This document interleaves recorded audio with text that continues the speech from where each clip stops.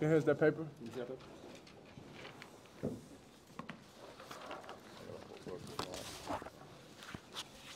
No, we don't like them. Just like that.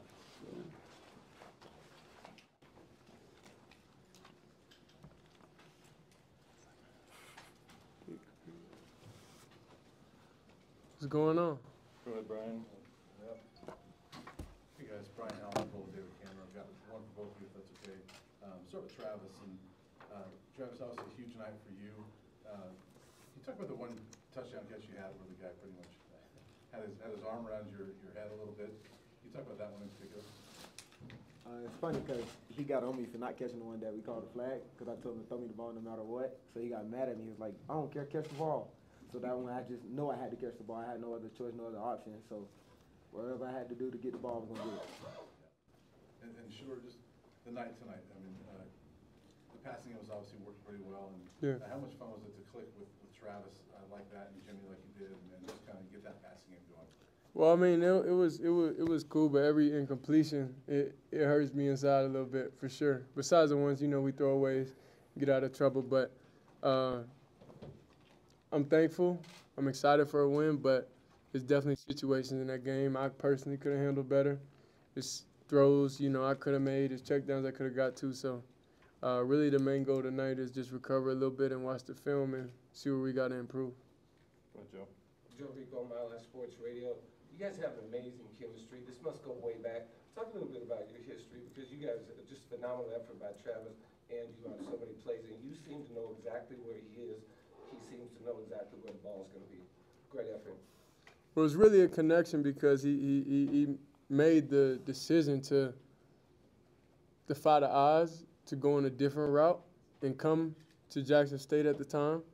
And, from then on, it's, something that I look back, and now I really respect him a lot for it because, a player of his caliber didn't have to do that, But he did, and that's powerful right there. So then years on years on years of connections, years of talking about different things. He plays defensive back, so he understands body position.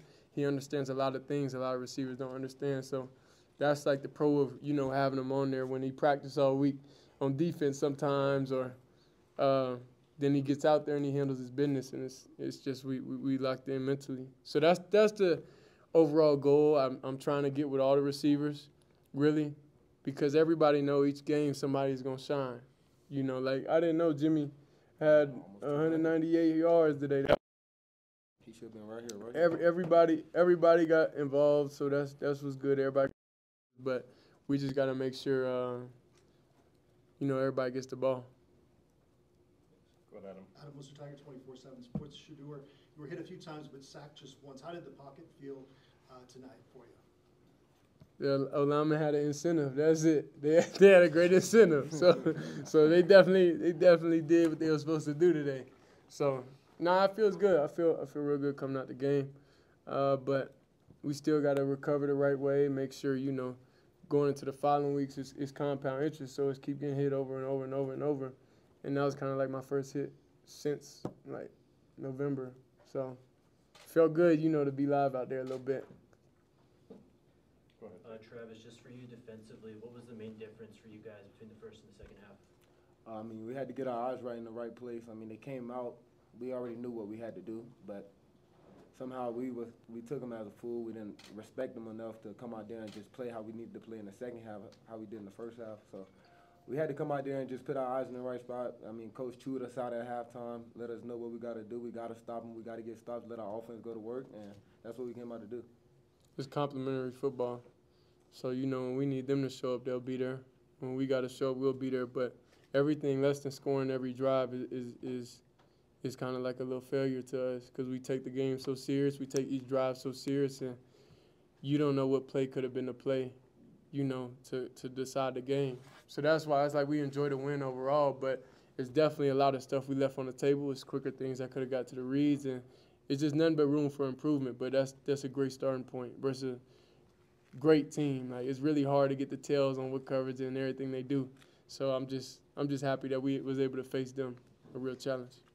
Shedeur, you've talked about your relationship with Pat Shermer Shermer and being more comfortable in this offense, knowing what you're seeing ahead of time. Did that manifest itself in the 17-play drive? It felt like you were in control. Was that good to feel that? Yeah, like that was real good to feel. It was. Have a 17-play drive. I think. 8:10 off the clock. Said 8:10 off the clock in that drive. We had the ball for 8:12 in the first half. So that one drive. Yeah, that was crazy. We didn't even feel like that. But all it was, just Dad and everybody just getting back to the basics. And that's why I told them, I said, let's just get back to the basics. They came out and they did something that I seen on film once, so we was able to adjust and see, okay, this guy is dropping here, this guy is doing this, and when we get this look, this is what's gonna happen. So that's when the magic started. Great communication.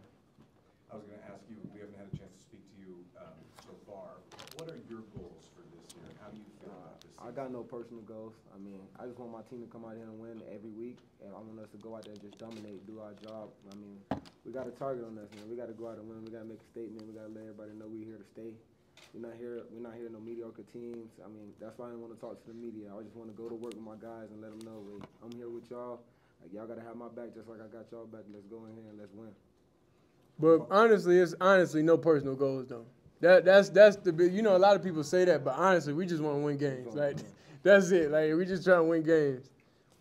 Everything else is that. But of course, we gotta get a lot of completions though. But personal goals, we don't really care about that. Just wins. Tyler King with the Denver Gazette. Sure, your dad was in here saying that the pass to LeJohntay was something you kind of checked into because you wanted to get him a big play. I mean, what were you seeing on that play that you just wanted to get LeJohntay?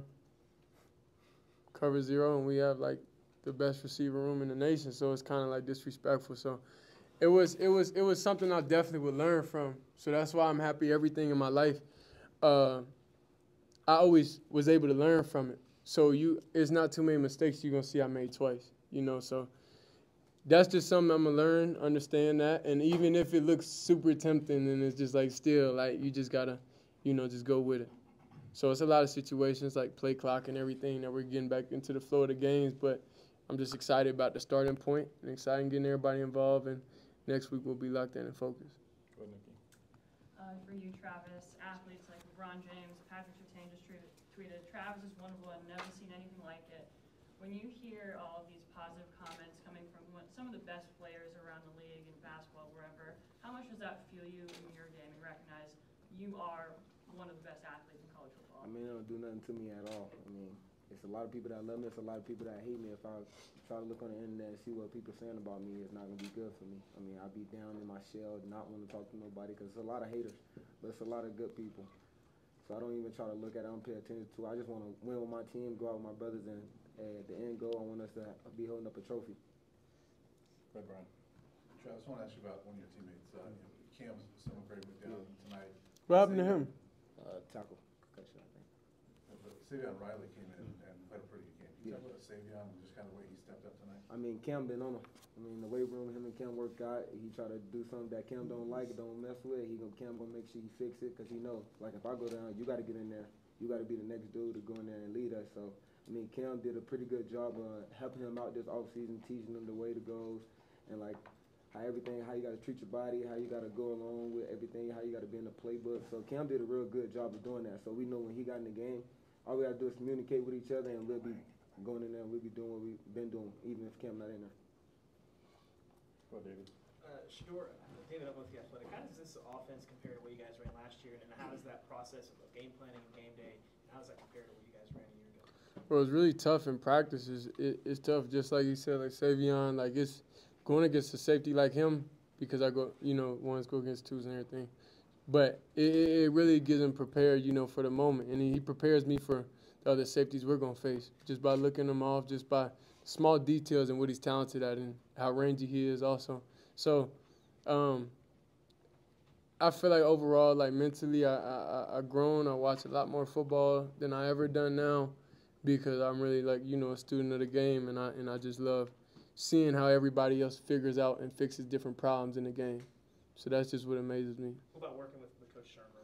Oh yeah, Coach Shermer is real easy. It was definitely, I feel like we trust each other.